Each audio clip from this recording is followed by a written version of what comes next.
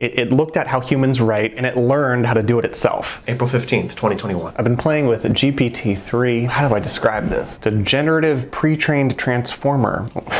It's a transformer. It's an auto-regressive language model that uses deep learning to produce human-like text. It's like AI for writing, basically. Developed by a company called OpenAI. I've been hearing about this language prediction model for a while and how it's going to completely change everything. It's the start of the automation of creativity, which is actually really good for creators. It's going to allow creatives to be more creative. Now, if you're skeptical, I understand. It sounded crazy, sounded like wild. But now that I've been using it, it's pretty cool. Now there's a company that allows anyone to play with GPT-3. It'll write for you. You'll be a writer. Log in.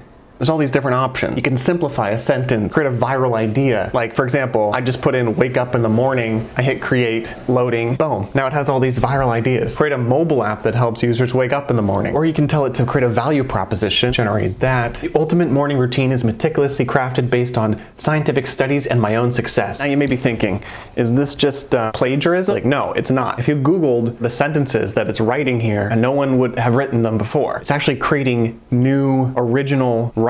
You can put blog ideas into this. They just came out with a feature where you can add a bullet point list and it'll turn that bullet point list into an essay. Sometimes it's kind of nonsensical. Sometimes it's spot on. And often you just have to change a few things to make it really good. It's already a better writer than I am. Well, for certain things. We have this list here. Here's the list of different things you can tell it to do. There's shower thoughts. So here it's generating shower thoughts. The things that give you the most energy to start the day are different than the things that keep you going. Oh, hello. What do you think about the shower thoughts? Oh, Athena wants to say hi. And give you sales copy, writing tools. It's pretty amazing. It's blowing my mind. Athena is a mongoose.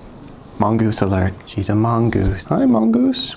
How you doing? She's doing well. So the service, copy.ai, has some of their own technology, but they're also using GPT-3 to create this. First way I've seen for anyone to be able to leverage GPT-3.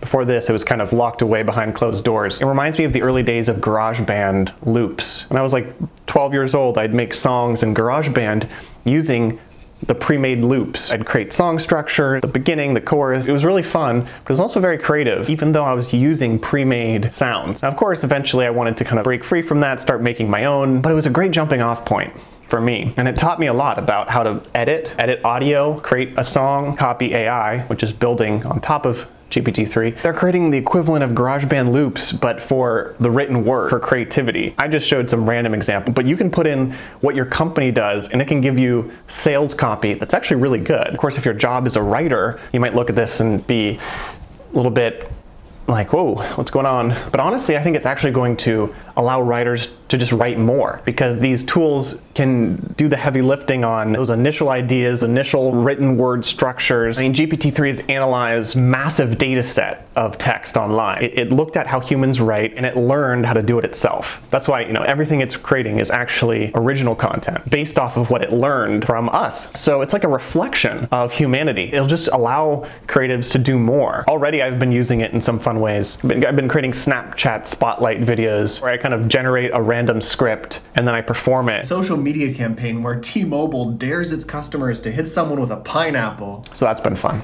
So silly.